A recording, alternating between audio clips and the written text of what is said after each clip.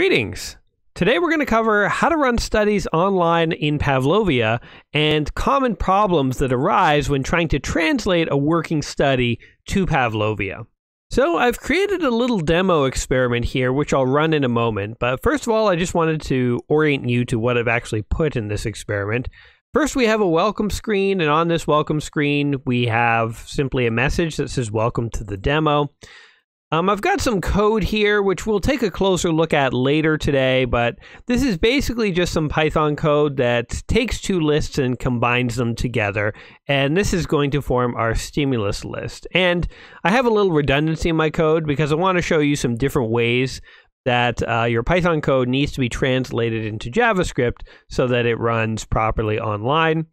Afterwards, basically the experiment just shows 8 pictures, and those pictures are either a colored square or a fruit, and then the experiment ends. And so there's a little bit of a loop here, and I have it set up such that my loop is dependent on code. So the image file that's actually loaded in, there's no Excel file here that identifies which images should be loaded. Instead, in the welcome area, the lists here identify all the stimuli that are going to get used in our experiment. So let me just quickly run this so you guys can see what this experiment actually outputs. And then we'll take a little closer at all the code. So here's my welcome message. I press spacebar, and then I get either colored squares or fruit. And there's 4 colors and there's 4 fruits. And it's randomly ordered every time I run this experiment. So very basic experiment. How do we actually run this on Pavlovia? So if you want to run this experiment on Pavlovia, the feature is built into PsychoPy here. First of all, if you haven't logged in Pavlovia before, you want to make sure to go ahead and log in over here. I have a few logins here. Actually, oddly enough, there's my name misspelled. I don't know why I have that as a login, but anyway. So if you'd like to actually run your experiment on Pavlovia, the first step is to just click this Run the Study on Pavlovia icon. This is sort of the web run option, so the web play. And there's also a sync button, which we're going to be looking at a little bit today. Now, when I click Run, I'm going to be told that my file doesn't belong to any project, so I'm going to create a project, and I'm going to call this the Pavlovia demo. Now, you should take care whatever you name your experiment is going to be part of the URL that you're going to be giving to subjects. So make sure you're naming your experiment something that you actually want to use. The rest can just be left as is. I mean, you can select a specific user, but it's just going to default to me. If you want your experiment to be public, you can do so. My experiments, I don't usually make public like that. Maybe you want to for some reason. Anyway, when you click OK, what happens is that now PsychoPy scans the folder where you've got your experiment, and you can see it's identifying 34 files. Well, if we look at the folder where I am running this experiment for just a moment, you'll see that, first of all, here's my experiment, my PsychoPy experiment file. Here's the last run Python file that's normally generated when you just click play and run your experiment locally. When you click to upload to Pavlovia, you'll generate these 2 extra JavaScript files, the .js files. The index also gets generated, and the gitignore. This resources folder, this is where I've got my pictures of colors or fruits. And I have a data folder from every time I've run this. So this is just stuff that doesn't really matter, but looks like it's going to get uploaded because 34 files were found. Basically, when you click this play button, everything that's in the folder where you've got your PsychoPy experiment saved is going to get uploaded to Pavlovia. So what I really recommend is that every experiment you create that you intend to upload to Pavlovia, you put it in its own folder. Give it its own folder. Also, any resources, so pictures, sounds, movies, that you actually want to have access to online need to be in a folder called resources. All lowercase. It's very important that you actually put things in a resources folder. I mean, there are ways to load images that aren't in this resources folder, and we'll take a quick look at that today. But by default, PsychoPy and Pavlovia are going to make available all the files in your resources folder to your online experiments. Full images and videos and stuff that are in different named folders are not by default going to be accessible. So save yourself some trouble. Start putting everything in a resources folder that you want to load. So all your pictures and stuff. Anyway, we can just go ahead and click OK. And what's happening now is my experiment is being uploaded. Then pushing files to Pavlovia for the first time, and we get a bit of information and then a success. Now, automatically, a web browser window should have opened up once the files were uploaded, and you can see here was the name of my experiment, Pavlovia demo. So you can see here's the URL that I would give to subjects. Now, notice that nothing is happening. You might think that you've done something wrong, but this is actually completely normal. What you have to do now is go to your Pavlovia dashboard. So if you click on your Pavlovia dashboard, you'll be brought to this screen. You might have to log in before getting here. But clicking on your Experiments tab, you will now see all the experiments that you have access to. And so here are just a variety of other experiments that I've been working on for different folks. Here's the Pavlovia demo that I just created, though. And notice that it's inactive. So the first thing that we have to do for a new experiment is change it from being inactive to being active. So right now it's inactive. I'm going to click on piloting to put my experiment in a piloting mode, allowing me to test it, but right now subjects can't access it. The piloting mode is also special in that every time you run the experiment through piloting, whenever you close the tab or reach the end of the experiment, the data from your session will be automatically downloaded to your local computer. When you are in running mode, this isn't the case. When you're in running mode, every time a subject completes your study, the data is saved to a database, which you would come in here and click on Download Results. So download results will get access to all the data collected through running. For piloting, no data is stored in the database, and everything is stored locally to the user who was launching the experiment when they were piloting. Now, one bug can arise here. So I guess I should say, once your experiment's in piloting mode, to actually pilot it, you just click this pilot button. And this will actually go to run your experiment. Now notice here that still nothing is happening. If at this stage you get a 403 error, so it says 403 experiment not found, something like that, what you need to do is come over here and click inactive, and then click piloting again. And then usually that will fix the issue. And then you can go ahead and click pilot. My experiment still isn't working, and it's because I've intentionally designed my experiment to fail online, because today we're going to be looking at how do you fix your experiments when they won't run in Pavlovia. So when you are working with experiments in Pavlovia, it's important to know where error messages are going to appear. When you're running experiments in PsychoPy, all your output is going to come over here. So if, for instance, my code had a bug, for instance, this line will not execute. So that is going to crash my program because that is just a line, just sentence that I've inserted. So notice that it says here, you've got an error on line 95 in your experiment. So this line will not execute. It's a bad line. So I can go in here and say, okay, I'm going to get rid of that, and that will fix my experiment. So knowing where errors occur is important.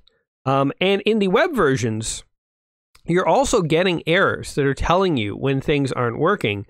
It's just that you can't see them by default.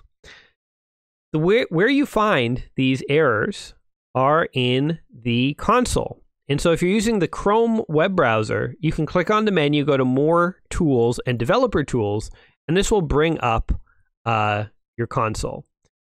Now you can see that we've got a problem, and it's giving me a line number, and if I click it, it should. In this case, it doesn't want to. That's okay. We're gonna be using this console a bit more today, and basically the reason my experiment doesn't work right now is because all that lovely Python code that I've included, none of that can be translated to the web. And so our first lesson is going to be what code actually is translated to Pavlovia and what code isn't. But here's where generally you will see error messages. It is in the developer tools, and then you know, if you end up on a different tab here, you want to go to the console, and this is where you'll see errors. So we have an error. That's why our experiment isn't initializing. You can also get to the console here by pressing Control-Shift-I. So Control-Shift-I will turn it off and on. I'm toggling it right now with Control-Shift-I. Okay, but let's return back to my experiment and figure out why it didn't run to begin with. So let's take a look at that code. So first, let me give you a little overview of what's happening in this code here. So we have a couple of functions here. We have a function called join lists, and it's just going to take list 1 and list 2 and combine them, and it's going to use a for loop in order to do that. I've got a print statement here, which will print some nice output into my output area so I know what's happening. I create an empty new list, and then for each item in list 1, I print out that item, so I get some user output, and then the new list, I append my item to the end of the new list. So I'm adding it on to the list. After I finish with list 1, I do the same with list 2. And so my new list is basically list 1 and list 2 combined together in that order. There's another function here called join list using the plus operator. It's very similar. It takes list 1 and list 2, and in this case, it just uses Python's operator, the plus symbol, and this will actually have the same output as what I'm doing up here, and it will take list 1 and list 2 and it will add them together so you get a nice big list that contains all the items, and that is returned to the user.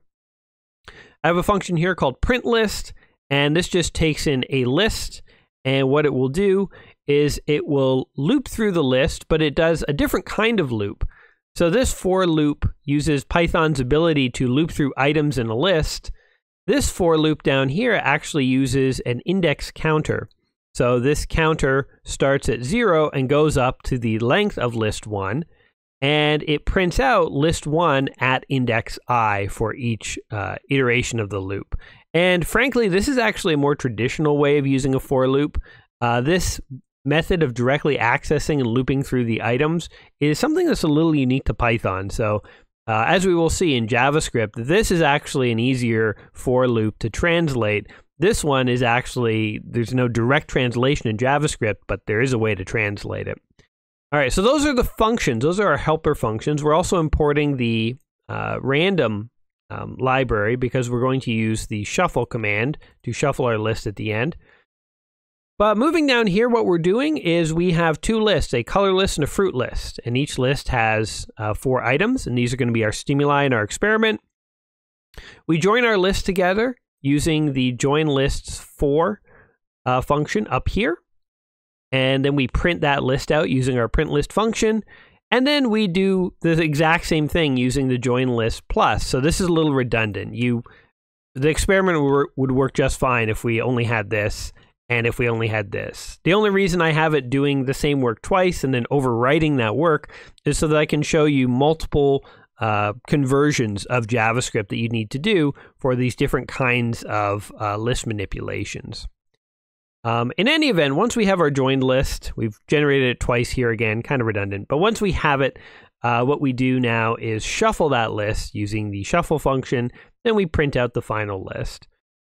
So if I go ahead and run this experiment locally here in Python, once we get to our welcome screen, we don't even actually have to run the experiment because all this code gets executed at the beginning of the experiment.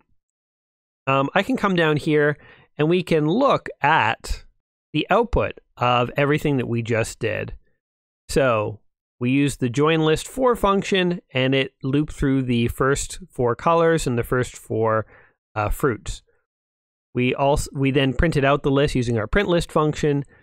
We use the join list plus function, and this is showing list 1 and list 2, and it's going to combine them, and so we get the exact same output that we did when we combined things using the for function. And then we shuffle our list, and now you can see we've created a unique order. The rest of the code in the experiment is pretty simple. We have a loop here. Actually, let me show you the image object. This is an image object that is simply showing whatever the contents of image file are, and every time the loop repeats, it updates this. So image file is set to be equal to resources slash the stimulus name.png. And if we go back to our resources folder, here are all the images. So apple.png, banana.png, grape.png. So we had to add the resources slash to indicate that here's where our experiment's running, and look in the resources folder and then look for apple.png. And that's how we generate our image file that's going to be used for our stimuli. So you do need to specify which folder to find your images in. And again, by default, Pavlovia is going to make the resources folder available to your online experiments. If we had, say, an images folder over here, like this, and we put all of our images in there, and we tried to run things in Pavlovia, if we instead had here images slash apple.png, we'd get a file not found error, unless we added in some code to specifically load in the images folder. So because Pavlovia by default is going to load in the resources folder, put your images in here. The other thing that I want to point out is use these forward slashes like this, even if you're on a Windows computer. If you use backslashes like this, first of all, you have to use a double slash or you're going to get an error. But second of all, it's just things don't always translate well when you're using the backslashes like this. So just use a forward slash. It's universal, translates well to the web. So make sure you're using forward slashes. You might get file not found errors if you're using backslashes. And again, you'd have to use 2 actually in a string. Anyway, forward slash is just fine for us. Oh, actually, I wanted to show you. So every time this routine begins, let me shrink this a bit. Every time this loop begins, in fact, we generate a new image file value based on the final list that we had shuffled at the current image. So that's our index. And at the beginning of the experiment, we set the current image to be 0. So every time our loop, so when our loop begins for the first time, we're going to grab the 0th, or the very first item in the join list array. And so what we need now is a way to update current image every time the loop ends. So if you just go to the end routine, I've got this one line of code. Current image is plus equal 1, which means increment it by 1. And with these 3 little bits, we will loop through all 8 joined list items and show them, and we have set the number of repetitions of our loop to be 8, so that makes sure that we're going to go through all 8 items that we've loaded in. If you have trouble following this code, you should go back and look at some of the other videos that I've produced showing you how to manipulate lists and write stuff in Python and so on. And you can look up general tutorials on loops and arrays and all sorts of stuff in Python. My goal here today is not to cover all of that stuff because I want to cover the Pavlovia stuff instead. So if you're getting lost at what the lists are doing, go back and take a look at some of that stuff. One other thing I wanted to point out here, and I can show this to you without even uploading the experiment. This is an error that can arise locally, is the order in which you have your code and your objects matters. So for instance, in the begin routine section of this code, I am creating a variable called image file, and I'm giving it an image that exists on my computer to load. This image object is going to look for an image file variable and use that in order to display something to the screen. Now, the way PsychoPy works is it's first going to deal with stuff in the code when the routine begins, and then it's going to deal with stuff in the image, because that's the order in which they exist in this routine. If, however, the code occurred after the image, then think about the logic of what's happening. Your experiment's going to try and grab the variable image file, but that variable is not going to be created until after the image has already tried to draw to the screen. So if we have our code, which has the key script that is creating the image file variable after the image, well, this is just going to crash. And I can show it to you. We're going to get a variable not found error. It's going to say image file doesn't exist. So this is sort of an error that I've seen people make. They say, what, image file? What do you mean it's not defined? I've defined it right here. Well, you've defined it after you've created something that wants to reference it. So you have to create that variable first, then you can reference it. So the order of items here matters in terms of, what's going to be executed at certain points of setting up a routine. So that's just one little error that could have arisen if you were to try and replicate my code, if you put things in the wrong order. All right, so let's return to the bigger mystery of why things didn't work. Well, the reason that my experiment didn't do anything online is because this is a code-heavy experiment, and Python code does not run in a web browser. What you need is JavaScript code. So what is pretty common for people to do in PsychoPy, because it's PsychoPython, is to write experiments in Python, and then when you want to run them online, you need to basically have both sets of code. You need to have the Python code, which is what the experiment's going to use to run locally, and then you're going to need the JavaScript code, which you're going to run, which is going to be used to run your experiment online. And so often I think the default mode nowadays for PsychoPy is to have auto to JavaScript. That's what this is, auto to JavaScript. So basically anything you write over here will automatically be translated to JavaScript. So maybe thinking, okay, so I just click that auto to JavaScript. I go in here, I make sure this is also on auto to JavaScript, and everything looks good. Now I can click run on Pavlovia and my experiment's gonna run. By the way, this is also demonstrating how you update an experiment. So after you've made some changes, you click on the online play and it will say, hey, there's some new files and some change files. We're going to upload these. You can make notes to yourself about what changes have occurred, but I usually don't bother. And this will now upload to Pavlovia. And when it's ready, it will automatically open up. Notice that once again, it's still not working. If we open the console here, we're still getting errors. And it's odd that this does not, normally you can click this and you can go see the error, but let's start trying to dissect why the JavaScript isn't working, because certainly the experiment's not going to be working just yet. All right, now when you do click to run an experiment online, PsychoPy is going to open up a new window which actually contains the JavaScript that was generated for your experiment. So none of this really matters for how your experiment's going to appear online. It's only this stuff that determines how your experiment's going to run. This stuff here determines how the JavaScript file is generated, but ultimately it's the stuff in here that can direct you when you have an error. So we were told we have an error on line 109. So if we come down to 109, here's the problem. Import star as random from random. And this is the first line of code that was automatically generated when we told PsychoPy to take our Python code and translate it to JavaScript. So what we're going to learn today is that the automatic conversion of Python to JavaScript can work in simple cases, but it often fails and breaks down, and sometimes doesn't even break down, but produces very sort of messy and hard to read code. Now, it is actually fairly remarkable that the program does the conversion.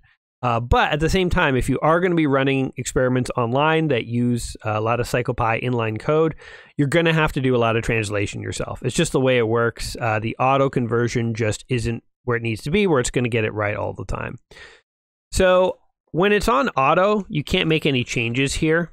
So instead, you need to change it to both. And now you can make changes. An important thing to realize is if you go in here and you say, add a new line of code, it's not getting added over here. So the code that you're now writing, once you have it on both, the code you're writing in Python, the code you're writing in JavaScript are different. And so if you make a bunch of changes over here and you don't go ahead and add them over here, your local experiment and your online experiment are going to run differently. So another thing you got to keep in mind is it's up to you to keep the code equivalent and make sure that things work the same. Okay, first things first, if you have any imports, they're just not going to work in JavaScript. So we're just going to get rid of that because that's just not going to work. Generally, you want to try and avoid importing anything into PsychoPy because it really doesn't translate online. And so, for instance, if you use something like NumPy, which is a common library in Python, there's just no equivalent in JavaScript. So you're going to have to figure out different ways of writing your code in JavaScript to get equivalent results. Another thing to notice is that in Python, you can just start using variables. So for instance, when I said color list is equal to red, blue, green, and yellow, I hadn't defined color list anywhere. I just started to use a variable called color list, and Python realized, hey, he's using a variable. I should make that a variable and take care of all the work defining it. In JavaScript, you actually have to define your variables. So you need a statement like this, var, and then any variables that you want to define. You don't have to say anything more about them, and then later on you can use them. But if we did not have this statement, and we just said color list is equal to red, blue, green, and yellow, and you try and run this, you're going to get an error saying that color list is undefined. So you need to actually define your variables. And notice, even within functions, I'm defining variables. Like here, I just said new list is equal to nothing. Here I have to first define new list as a variable, then I can say it's equal to nothing. Another difference between Python and JavaScript is that rather than print statements, you have console.log statements. These are equivalent to print statements, and anything you put in here will appear in your console log that we saw before, rather than the sort of output area that Python uses. So console.log is a very important function to know about, because as you are developing scripts, you're invariably going to have errors, and you're going to need to track down those errors. And it's helpful to print out the values of certain variables and see what are they equal to even. Did they get assigned properly? So you're going to want to know about console.log. Okay, and so this brings us to our for loops. So I said before that one of the reasons I have two join list functions is that I wanted to kind of show you guys different ways that you can write loops from Python into JavaScript so that they work. So first of all, here, this was an interesting loop where I said that there's actually no JavaScript equivalent for this kind of for loop from Python. And as you can see, PsychoPy has created a very convoluted and complex for loop that tries to get the same output. And actually, I believe this would work. But since you have to write your own JavaScript code, it's better to make things readable for yourself. So first of all, if you have comments in your Python code, add those comments to your JavaScript code, just so that you can actually still follow what it is you're doing. Second of all, let's try and simplify these for loops a little bit. So I'm just trying to get my function here to look as similar to what I've got over here, so that later on when I'm looking at my different code, things look equivalent. And actually, you know what? Let's come back to these for loops. Let me show you the way that for loops work in JavaScript first, and then we'll come back to why these are kind of funky loops to recreate. But the print list function here, this has a for loop that is actually a little cumbersome in Python, but is actually the more common way that you'll see for loops across different programming languages. So in JavaScript, for loops typically begin with assigning a variable like I to be equal to 0. Then you will say you will give it some maximum like I has to be less than 10, and then you will give it something to do on every step. So you'll say I increment by 1. That's what the plus plus means. So this is the more common structure that you see in for loops across many programming languages. A variable that gets a default value, a condition to check, and once that condition is false, then the loop ends, and something to do at each iteration of the loop. So this will basically create an I variable that starts at 0, counts all the way up to 9. When it reaches 10, it is no longer less than 10, and so the loop will end. So we'll go 0, 1, 2, 3, 4, 5, 6, 7, 8, 9. Now we don't actually want to go to 10. We want to go to we want to go through every item in list 1. So rather than going from 0 to 10, I'm going to go to list1.length. This is the JavaScript script equivalent of get the number of items from list 1. If I do this, then this function will now essentially translate. Another thing that PsychoPy does is it introduces a lot of parentheses when it's doing the translation, and frankly, they just aren't necessary and are a little confusing. So I'm just going to get rid of them for simplification. You can see, by the way, that another thing that's different is rather than using the str function to convert an integer to a string, you take the integer and you use the sort of built-in class function of dot to string. So this basically now has fixed our print list function. So now it will first output the statement printing lists. It will go through the numbers 0 to list length, which is what it was doing up here. And then for each item in the list, it will have a print statement indicating which item it is and what the value is. One other thing to note is that in Python, you indicate that code belongs within loops or within if statements by through tabs and tabbing and white space, right? In JavaScript over here, it's actually indicated through squirrely brackets. So actually, we don't need to, we don't need to play by Python's rules in terms of white space. Like this will work, this will work, this will work. All of those work because JavaScript doesn't care about white space and tabs. But for readability, and again, to keep things comparable, I recommend you don't get all funky with your tab stops in the JavaScript and just continue to follow your Python indentation rules. But you will need squirrely brackets for a for loop. Other than that, again, this function has been translated. So, okay, now that we understand how for loops work, again, and this is the only way they work in JavaScript. In Python, for loops iterate through items in a list, so you can get them to iterate through numbers, but you can also just get them to iterate through the items themselves. For loops only iterate through numbers, essentially, in JavaScript. And so how do you sort of take this structure of a for loop and get it to behave like we've got over here? And so let's return back up here, and we see that there is a complicated system going on here where we're actually defining multiple variables at the beginning of our for loop. We're making an odd check here with variables that kind of have like no name. And so the system has named them. They're like system variables, and we're still incrementing a counter as we were doing before. And then we're grabbing the item in a way. This, by the way, would work. This is all fine, but what I want to encourage you to do is write more readable code. And also this will help you understand what is actually going on in this loop. Because really, we're not actually going to reinvent the wheel. We're just going to take this and make it easier to understand.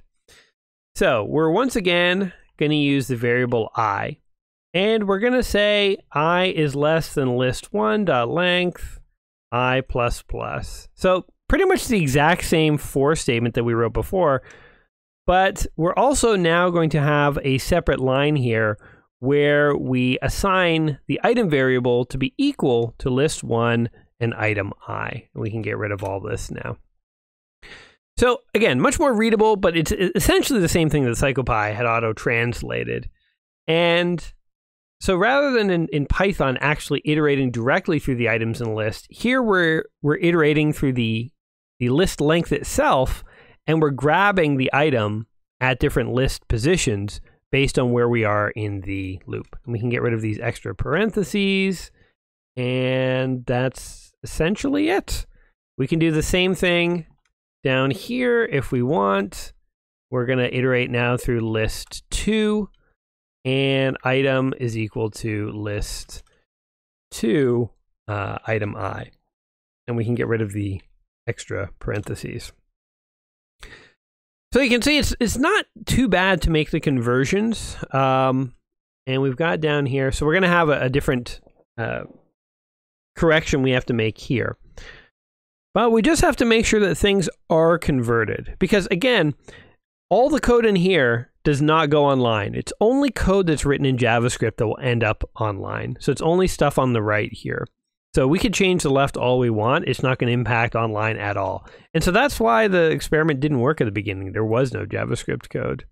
I'll grab the wrong comment here. Just adding in comments as we go so that my JavaScript is just as readable as my Python code. All right, so now here, this is join list plus. So first of all, we're defining our variable new list. That's fine. Then we're printing the list that we're going to combine. That's fine, using console.log. Then our new list. So JavaScript doesn't allow you to have list 1 plus list 2. It's just not going to work. In order to get that output, you need to use a function for a list called concat. And so this says list 1, for list 1, concatenate onto the end of it, list 2. And that will give you a new list that is basically one list plus the other, and then we can assign that to new list. So this is the same output as list 1 plus list 2, but you have to use a different syntax in JavaScript. Okay, other than that, there was one other correction I forgot to note, and that's up here in the join list for. We fixed the for loop, but JavaScript doesn't have a function, doesn't have a class function called append.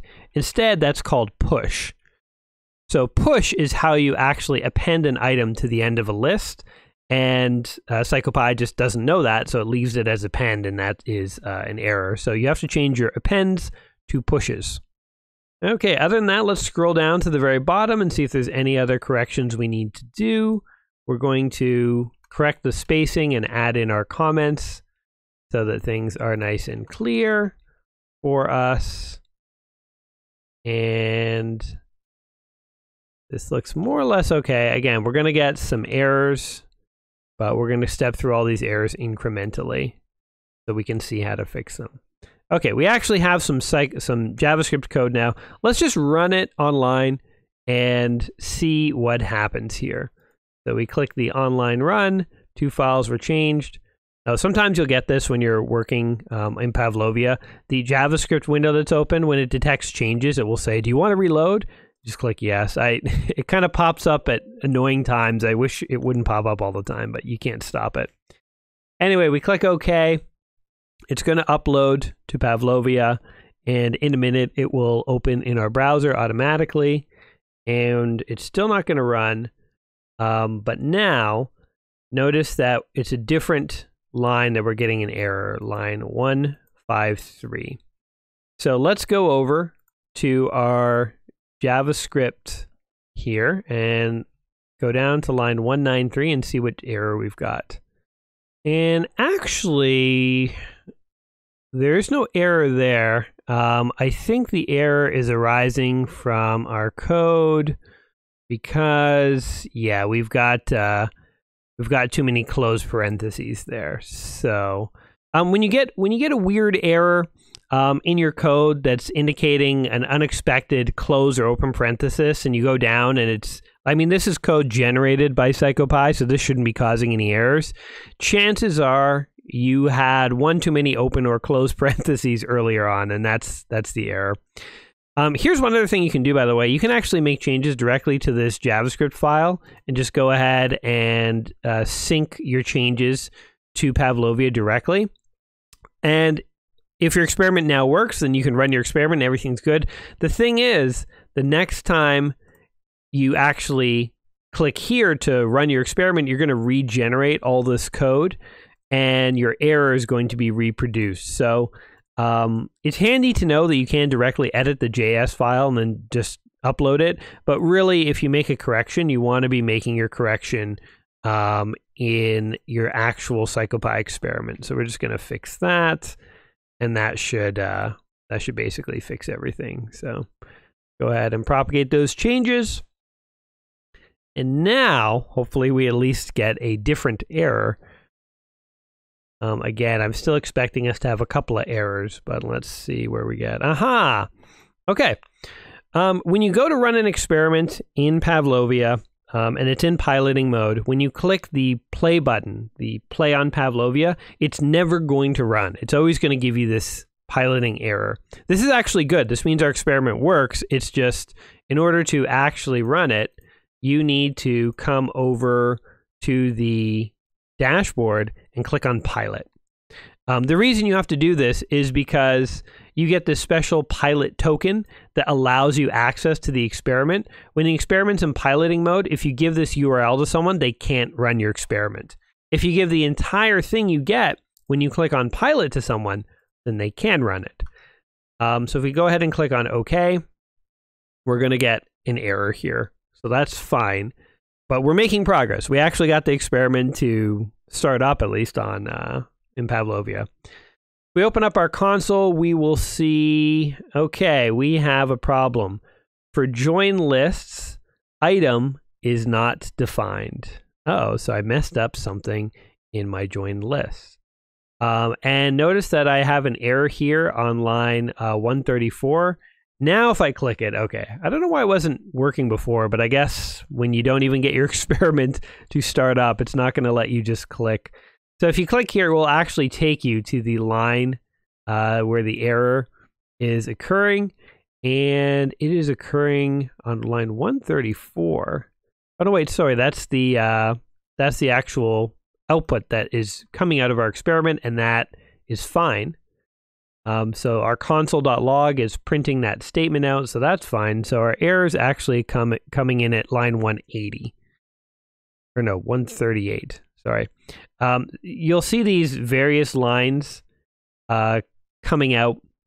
It's basically tracking the error back because when code is called in JavaScript, there's like code that calls a function that can try to do something in that function, and the error itself is always the sort of first line that you can identify in your code here. So for instance, right here, this would be the error. So this is line 138, and here we go. Aha!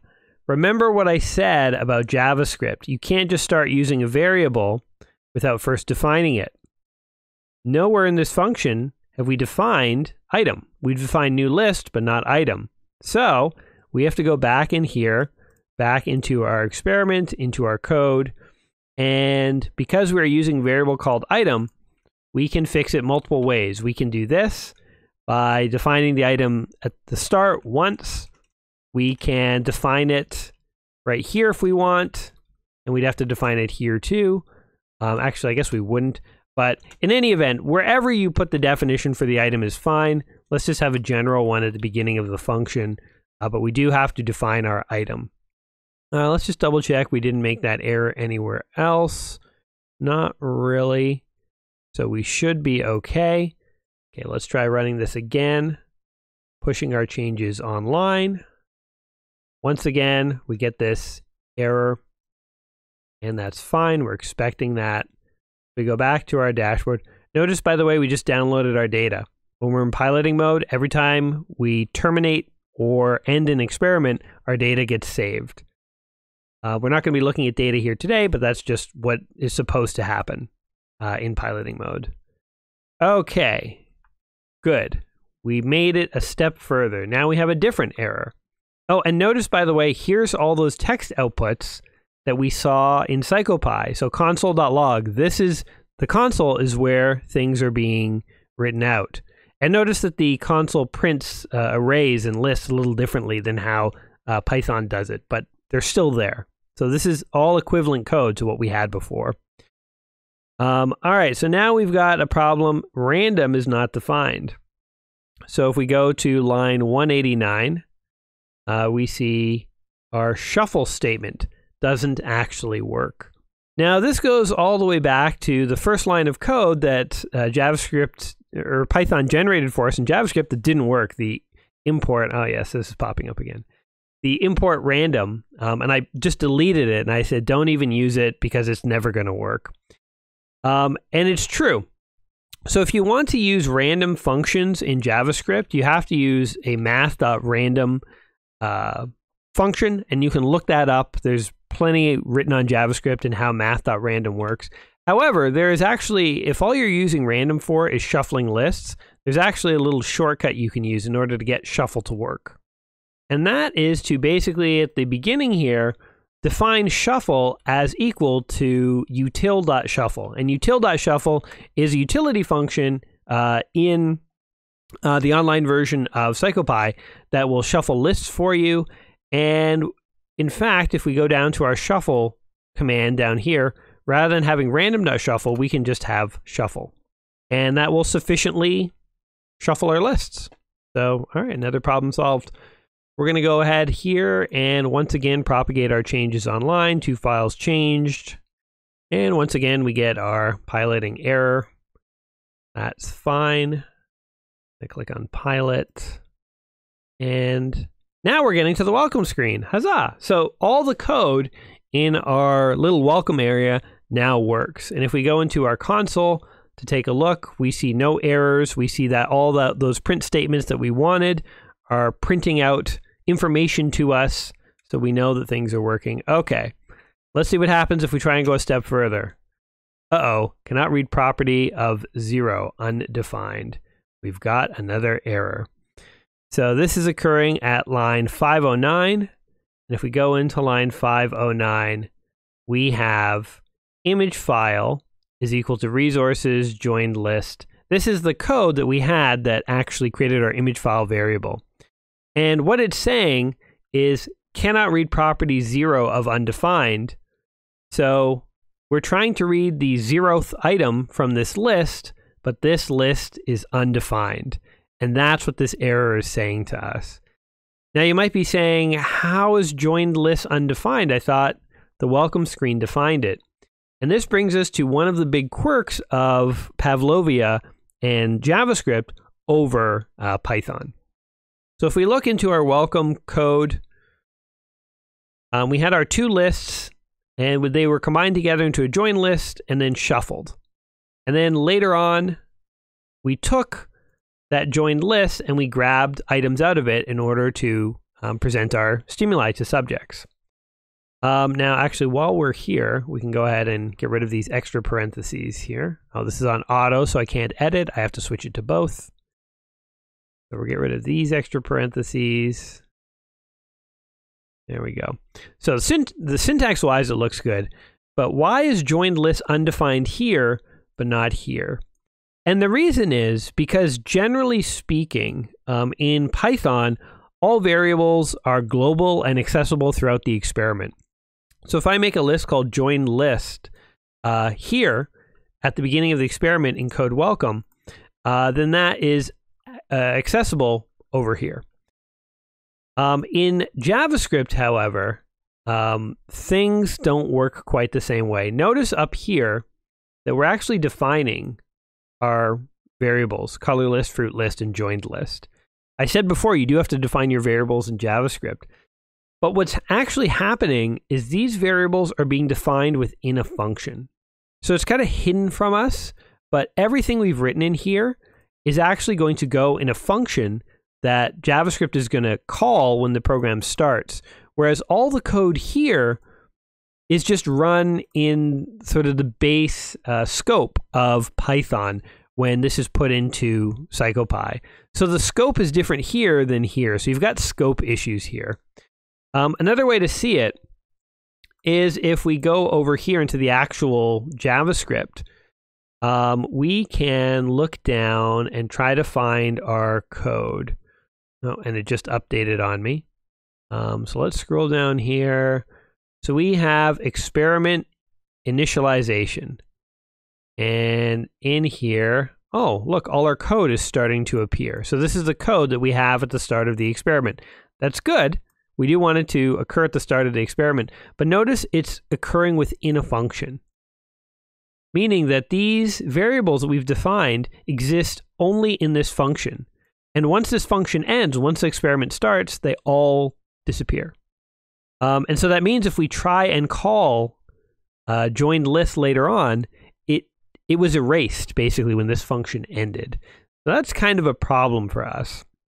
One way around it is to basically get rid of these local definitions. So PsychoPy includes them, but if you go and look in your actual JavaScript file, you'll see that outside the function, so in the global scope, we actually have variables called color list, fruit list, and joined list. And so actually, we can pretty much just get rid of this line. We can delete that. And now you may think, okay, but colorless, it has to be defined, right? Well, it's defined in the global scope. And the way JavaScript works is if it can't find a variable locally, it will check the global scope. And if it can't find it there, then it's undefined. But if it looks for a variable and it finds a local definition, it will only work with that. And so the global definitions will remain undefined. So you're wondering why joined list was undefined, and it's because the joined list that we actually created when we started our experiment was a local version of joined list. It wasn't the one that existed in the global context. So it's an easy enough fix. We're going to go ahead and delete our local definitions of those lists. We're not going to get errors though, because we can see in the JavaScript file that it is actually creating global versions of those variables. And these versions now are the ones that are going to get assigned when we start our experiment, and these versions are the ones that are going to get pulled later in the experiment, and now they're actually going to have values. So we can go ahead and save this, run it online, get our handy piloting error, and now if we click on pilot and click OK, and now we're at the last step, the last error that we're going to encounter here today, unknown resource. So I said that you want to include all your resources in a resources folder so that PsychoPy loads them in automatically. I don't know why Pavlovia and PsychoPy are not automatically loading in files that are in the resources subfolder. Maybe someone out there can correct this for me. I mean, if you look at Pavlovia's or PsychoPy's own documentation, it says that everything in the resources folder is going to be loaded in as a resource and preloaded so that it can be accessed. But that just doesn't seem to happen often with PsychoPy. So this is a common error to get. You're not going to get it necessarily every time. But when you get this error, how do you actually fix this? Well, the way you can fix it is you can manually load in different images from your resources folder to make sure they get preloaded into your experiment. And before I actually show you how to do that, one other thing I'll point out is if you click on View Code, you can actually see all the files that are uploaded in your web space, and it should match the files that you've got locally on your computer. And you can see that the actual images are there in the resources subfolder. They're just not being made visible to my experiment. So we need to make them visible. The way we're going to make them visible is we're going to introduce a bit of code before the experiment even starts. And this code is only necessary for the JavaScript side, so the Python side is going to remain empty. But the code is this. We're going to add psychojs.start. It's a function that initializes our experiment, and we're going to, instead of just asking it to load in all resources, which it doesn't seem to be doing, we're actually going to be identifying all the resources we want loaded. So these should be actually .pngs. And so what we're doing here is we're creating a name that is going to identify our image. So over here, let's see here.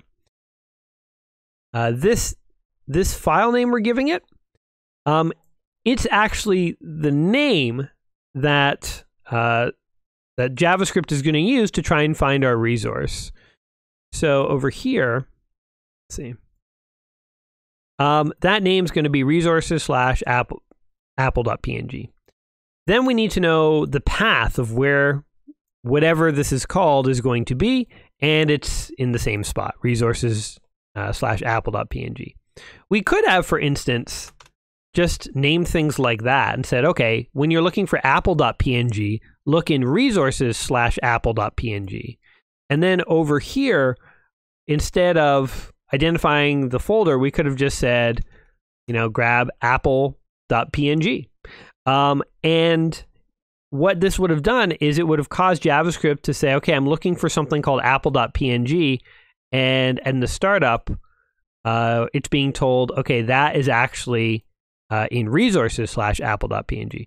We could have just called this apple, and then we wouldn't have even have needed over here the .png. So we could have got rid of this too if we wanted. But I want to keep things as equivalent between my online and my offline version as possible. So I'm going to still label things with the full file name. And all that means is here, the names and the paths should just match up. So resources/apple.png. So let's see here. We had apple, banana, what do we have? Orange and grape. And we had red, blue, green, and yellow, I think. Memory serves correctly. And let me just fix all of these. Okay. So for each of these, and actually you can mess with the spacing if you want to have this be a little more readable.